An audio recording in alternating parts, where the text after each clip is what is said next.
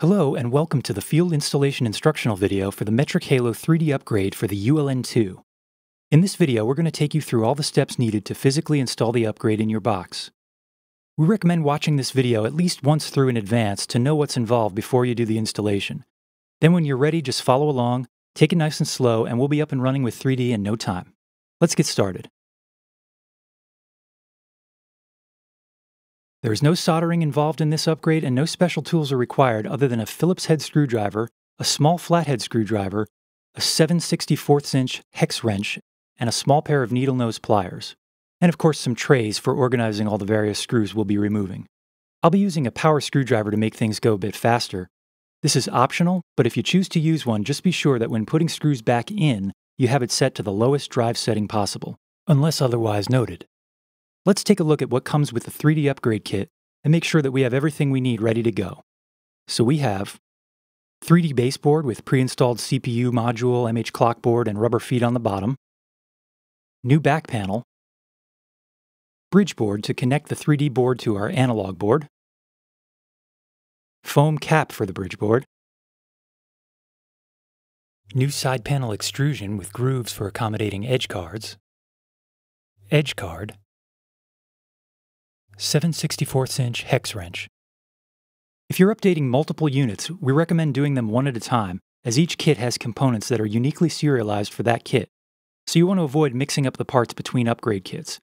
In particular, we want to make sure that the serial number on the 3D card matches the serial number on your back panel. So we want our unit to be fully powered down and to have no power or any other connections hooked up. The first step is to remove any rack ears you have connected to the box and set them aside together with their screws. In order to get the original masterboard out and have space to work with, we're going to need to take the front panel off. So to begin that process with our needle nose pliers, loosen up the ring nut around the headphone jack and twist it off. Next, we need to pull off the 6 front panel knobs and set them aside. Now be patient with these knobs, they can sometimes be stubborn. In some cases, a knob may come off easy by just grabbing with your fingers and pulling the knob right off. Some may be extra tight though. If you struggle getting these off, I promise this is the toughest part and the rest should be easy. We want to get them off without damaging the knobs. What we can do is take a flathead screwdriver, the skinnier the better, and with your forearm resting on top of the front edge for support, see if you can very slowly, very gently get it behind the knob and gently pry it as you pull the knob toward you.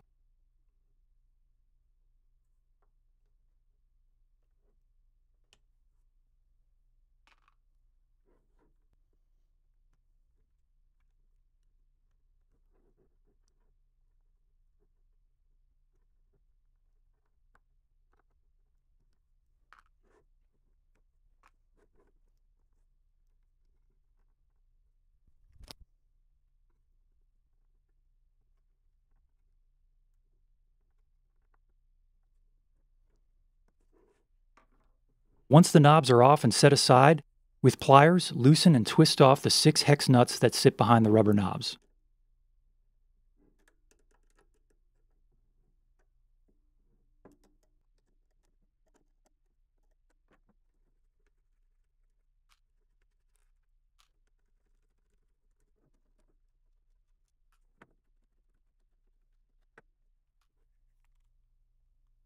Now let's remove the screws for the side panel extrusions. These are the screws in the 4 corners of the unit, front and back. If using a power screwdriver, the torque may need to be higher to get these out. I'm setting mine to 5. These corner screws are longer than the screws in the rest of the unit. It's very important that when we put everything back together, that these longer screws go back in the corners and not in the middle, otherwise they can damage the front panel meter board. So we'll keep these screws together, separated from the rest.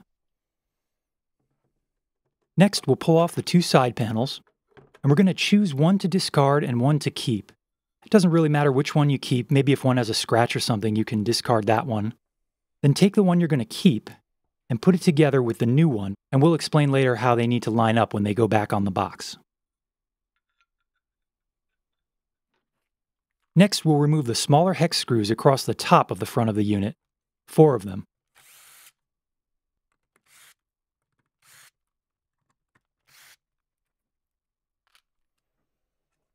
Then on the back, there are 2 more screws on the top that we need to remove for the top panel to come off.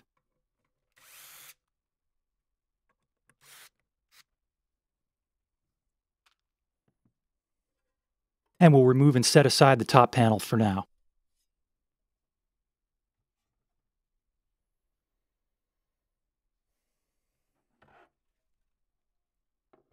There are 4 more screws on the bottom front to take off to detach the front panel.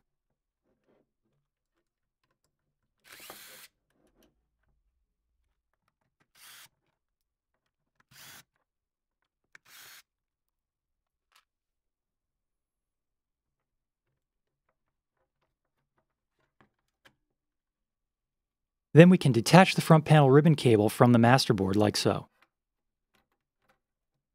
And now the front panel and ribbon cable staying together can be set aside. Next, we're going to remove the rest of the back panel. So with our same tool we've been using so far, we'll remove the remaining 2 hex screws on the bottom of the back panel, and 1 more of these screws in between the 2 ADAT ports. We'll put these with our other small case screws. Now with your needle nose pliers, we'll begin to loosen up the ring nuts and then twist them the rest of the way off. Some may come off a bit easier than others, just have patience with these. There are 8 altogether we need to remove and set aside.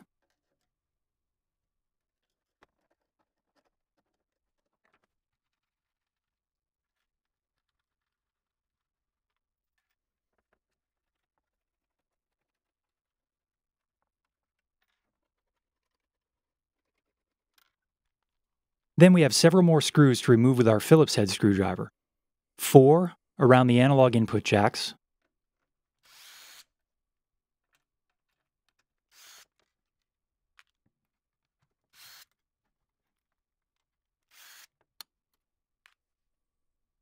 2 around the 4-pin XLR power connector in the middle,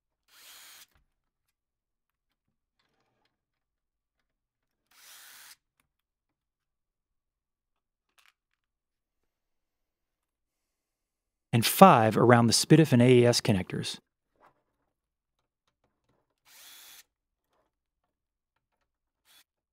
These last 5 will not be needed later. But keep the rest of these screws set aside together.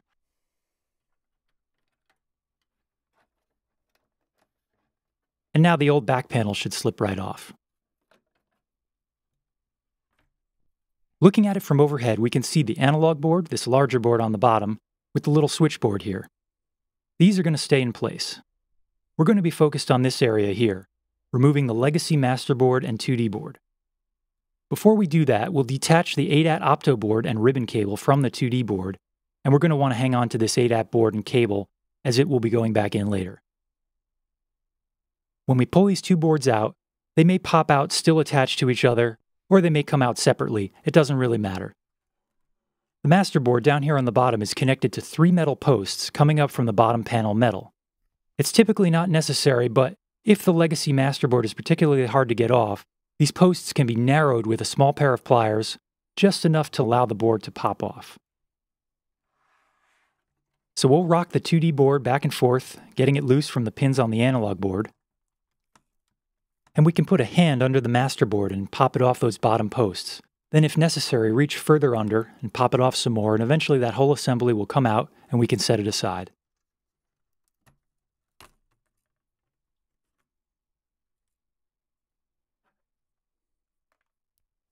Now we're ready to place down our new 3D baseboard assembly.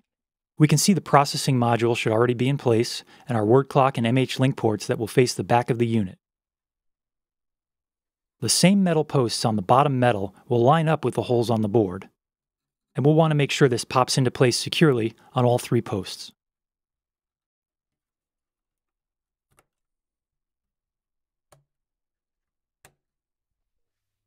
Now we're going to take our 3D bridge board for connecting the new card with the existing analog board. The orientation of this bridge board is absolutely critical. Notice the lip that hangs over one side with writing on it. This lip must be facing toward the back of the unit, toward the USB-C connector. There are 2 rows of pins on either side. We want to carefully line them all up with our bridge board, And once we can tell it's fitting smoothly, we can firmly press down so that the pins are no longer exposed. Again, this needs to be lined up perfectly. We don't want any bent or misaligned pins. Next, let's reattach the meter board to the pins on our 3D board that are right behind it.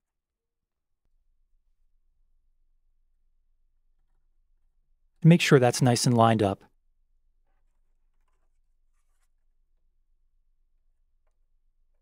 And we can slide this back over the front and replace the 4 small hex screws that go on the bottom.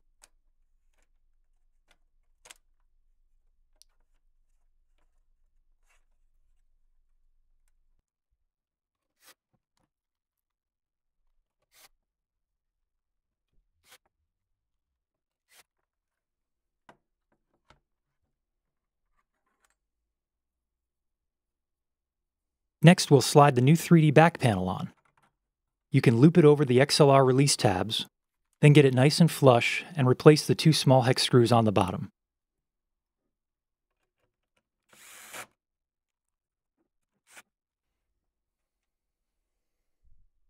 Now let's take our little ADAT opto board and attach its cable on the matching pins toward the back of the 3D card on the inside corner. Doors of the ADAT ports facing out, and we can replace the screw that goes between the ADAT ports so they're secured in place.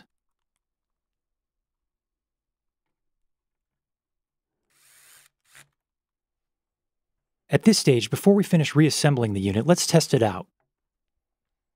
We'll attach power, and on the front panel, we're looking for the power and locked LEDs to come on. And this would indicate that our 3D upgrade has been successful.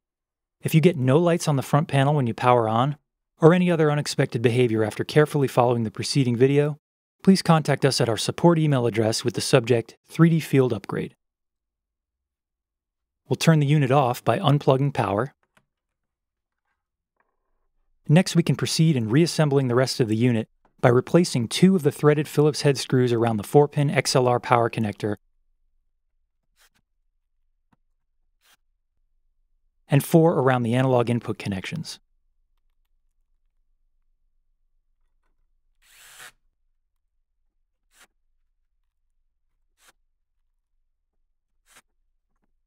Then we have our 8 ring nuts on the back, which you can tighten by hand most, if not all, the way.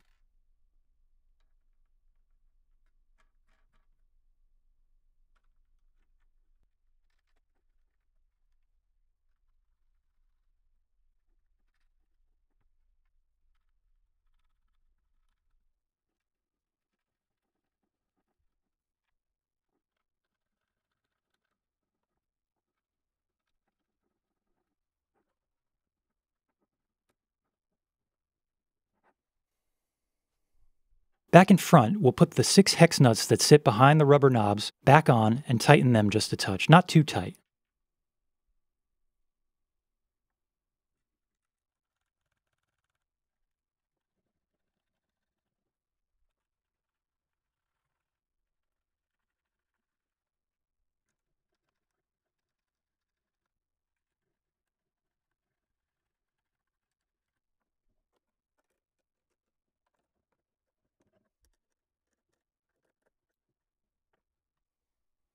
Same for the last ring nut for the headphone jack.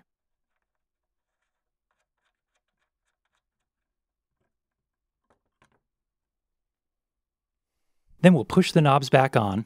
Notice the semicircle shape inside the knob matches the shape of the post, so just turn it until it lines up and give it a push until it's back in place.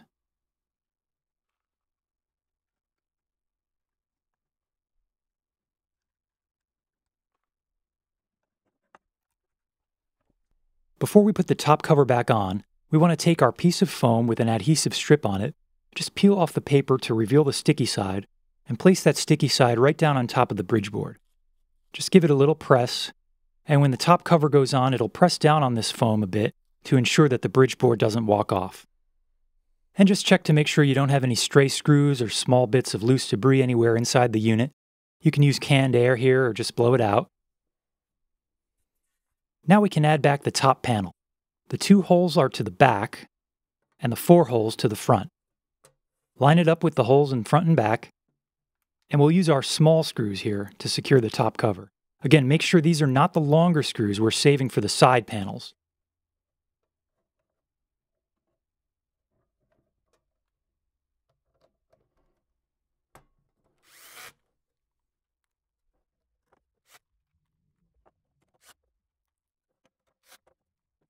Lastly, we have our side panel extrusions, which need to go on in a particular way.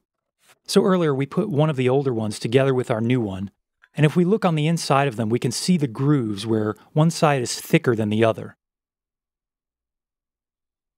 We want the holes for the rack ears toward the front of the unit, and specifically for the side that the 3D card and edge bus are on, we want the thicker portion of the inside metal on top.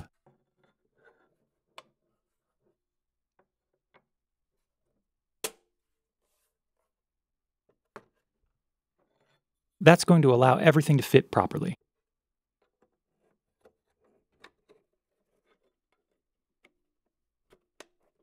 So with the side panels in place, we can screw in our 8 longer hex screws in the 4 corners, front and back.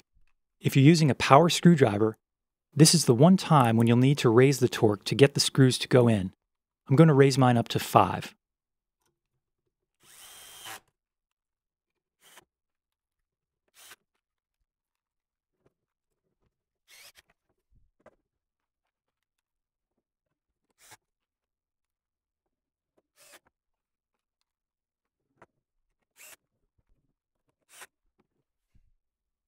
Now we can take our edge card and note the rubber feet on the bottom. We just want to place it inside the hole in the back and let the rubber feet track along the bottom and then push right into the edge bus on the 3D card. And it should basically become flush with the back panel and pop into place. Then we can just turn the screws to tighten it in place and use a screwdriver for the area where it's a bit tight. If you have any questions about any steps in the preceding video or run into any problems, please reach out by emailing support@mhsecure.com with the subject 3D Field Upgrade.